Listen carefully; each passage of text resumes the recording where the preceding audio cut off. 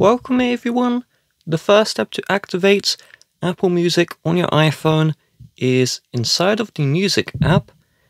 You're going to tap on Listen Now, and you're going to see an icon at the top right. You're going to tap on this, and in the account section you should see Get 1 month for $10.99. You're going to tap on this one, and you're going to see all of the plans available.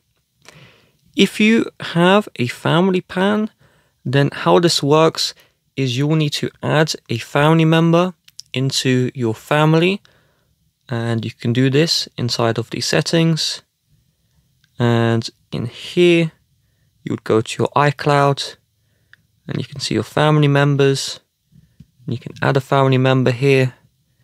If you need help accessing this, just search up how to add family member to Apple ID on iPhone. And if we go to subscriptions, you would be able to share your subscriptions right here, so you can see who you want to share with, and you'd also be able to invite people as well. Once you have chosen a subscription, then you'll be able to enjoy the full Apple Music and you'll be good to go. With that being said, if you'd like to help support the channel, please do check the description.